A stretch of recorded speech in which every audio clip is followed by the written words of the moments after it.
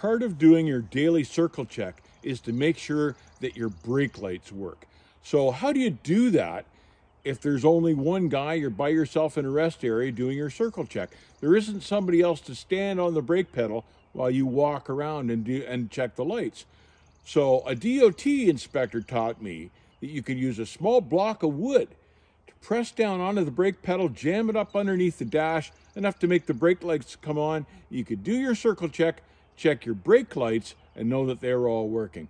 The inspector would ask to see your block of wood, and it was nice to have it right there handy.